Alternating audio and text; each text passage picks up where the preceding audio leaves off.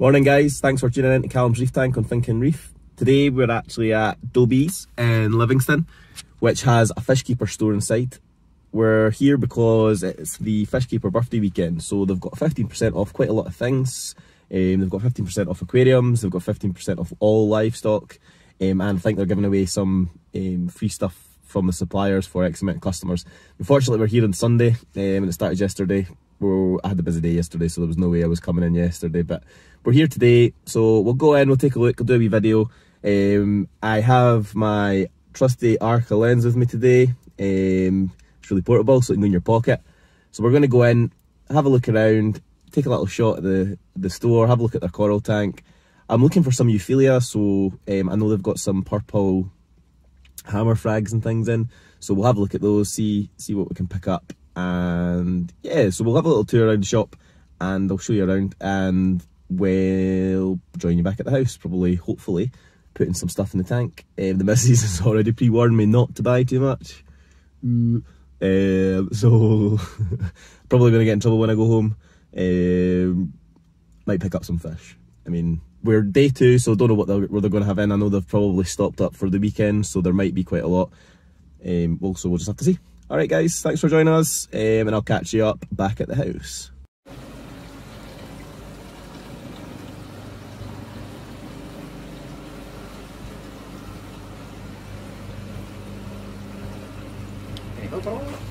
Just gonna have a wee look around, mate.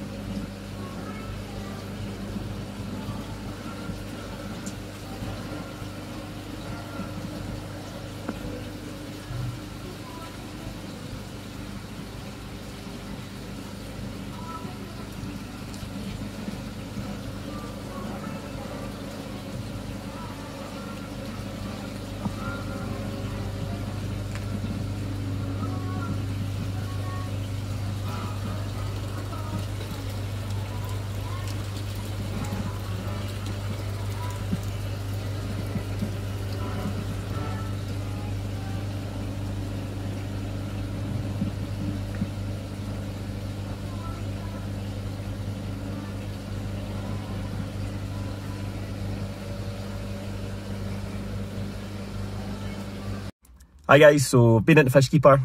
As expected, they didn't have as much left as probably they had yesterday. Lady in the shop says they'd been hit quite hard yesterday, they were busy. They had quite a lot of nice fish in, nice little sail fins. I've got some photos, I've got some videos of the tanks and stuff as well. But I did manage to pick up a couple of things, so I picked up a red starfish, just a nice little starfish. They add to the tank, you know, they're not expensive, really easy to keep. And yeah, so I picked one of those up, and I also picked up a little green and purple hammer frag. So nothing too exciting, nothing too much.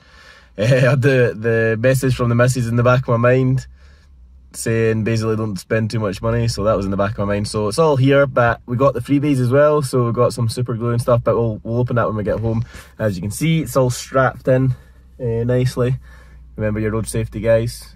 Make sure the goods inside the vehicle are protected at all times. So we'll go home, we'll get the guys acclimated, and we'll get them in the tank, and we'll see you there. Hi guys, so we're back at the house, and as you can see, I've got my bags in the tank, so I just chuck them on with a peg onto my light leg there, and I'm floating them in the tank. So there's a little red starfish in here, and I've got a hammer frag here as well. So basically just trying to acclimatise the temperature just now, and then what we're going to do is open the top and start introducing some of the tank water into the bags to slowly acclimatise them to any changes in pH, salinity, or just any kind of water parameters at all. It's really important to remember when you're acclimatising starfish that they're very sensitive to pH changes and salinity changes, so you need to do them very slowly over maybe a matter of hours. So we'll do that today. The other thing to remember when we're doing starfish is that normally what I would probably do is try and not put any of this water in my tank. However, starfish shouldn't be exposed to the air, so what we're probably going to do is just dip it underneath the water and pull the starfish out. So we're probably going to get the water from the fish store into the system, but you know, I trust the fish store that I shop at, so it shouldn't be a problem. When we were there, we also got a bag of freebies. So we've got this nice big bag for life, which we'll probably be using to go everywhere now, so my missus will be fairly chuffed about that. And we've got some freebies. So what have we got? So we've got Arca pen and a JPL notepad, which I'll use at work. We got another tub of Fishkeeper super glue, which is brilliant stuff. I've done some video on that before, but yeah, it's really good. So quite chuffed with that. There's a tub of night out starter bacteria, which is actually very handy because I've got another nano project about to start, and I was actually about to buy some night out starter bacteria, so that was very convenient. And also this book, so they had different books, got to choose them. Obviously I went the second day, so there wasn't as much choice, so I went for the butterfly book. But these are really good books. There seems to be quite a lot of information, as you can see, on lots of different butterfly fish, and there's lots of nice photos to go along it. So if you're ever looking for any information on a fish, these books look excellent. So I might actually try and get some other ones. I think at the back here it shows you that there's some other books that you can get. There's the surgeonfish one. I know there's more than that because I had a couple of different ones at the shop as well. So, but yeah, so that's where we are just now. So we will put these guys in after we've acclimatised them and drip acclimatised them, and we will have a look once they're in the tank. Alright guys, thanks. So it's been a little while now, and my starfish is still acclimatising. I've been adding some water slowly, just using this little tub because I don't have a drip acclimatator, but just adding a little bit of water at a time to the bag and letting it settle.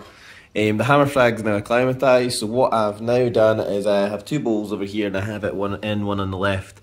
I'm actually using Coral RX to dip the coral. Basically what happens is when you bring a coral home from a fish store, there could be any number of hitchhikers on the coral, so it's healthy to dip it just to make sure there's nothing on it. And then I've got a second bowl here which I just use to rinse the coral after I've dipped it before it goes back into the system. So basically it's 6 drops per 500ml or 12 drops per litre of Coral RX. You're supposed to use a power head to kind of blast the coral so that if there is anything on it, it'll come off. But if you don't have a power head, basically you can just take your hand and give it a shake. It's only been in here a couple of minutes so far, so we're going to leave it some more, some a bit longer, and then we're going to pop it in the tank. The reason that I put it in white bowls is just so that you can see what actually comes off the coral, and to see if there was actually any parasites or anything that was a hitchhiker that maybe wouldn't be great for your system. So okay, cool. So we'll join us again when both the hammer and the starfish are back in the tank. So it's been a couple of hours now and I have acclimatised my starfish. You can see him here, he's on the rock and he's nice and happy. And I've also finished dipping and acclimatising my hammer coral, which you can see here. So I did dip him in RX, Coral RX. As you can see, there's nothing that's come off him really. There's a couple of specks in there, but it's nothing living that I can see. You know, I do trust the fish store, but yeah, you never know, so it's always worth doing, just so you don't get anything in your system. So thanks for watching, guys. Hopefully you found today's video interesting.